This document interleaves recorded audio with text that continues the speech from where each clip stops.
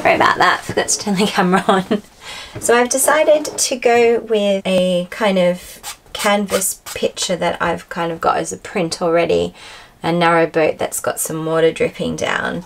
And so what I'm going to do is I'm going to use the canvas and actually just create quite a lot of different layers. It's not the easiest thing to do with watercolor on a canvas because it tends to, the watercolor doesn't tend to stay from layer to layer.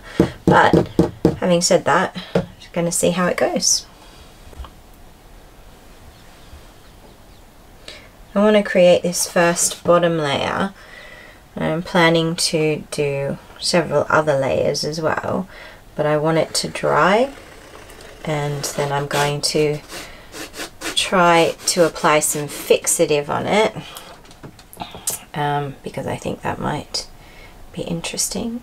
And again, if it doesn't work, I just end up hanging it in my boat. I don't want to go straight into the black because I think that doing a dripping painting on canvas, putting the black hull in is going to maybe really not work. So I'm going to redo the hull later. I don't want to make too many marks on the canvas because even though they're quite easy to blend out, I don't actually like it to look too sketchy. So you can just blend them away like that.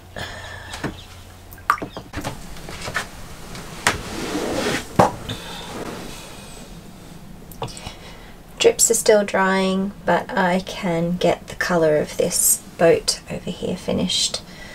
I'm going to go just for a basic green. I'm not going to do anything too fancy with it. I was thinking I might, having said that, that's my mixer. I think I might do the base coat just in this green, just that one there. And then I might see kind of what happens to the next coat. But as you can see, when the paint goes on, you can kind of erase your earlier marks. I don't know why I'm holding this container.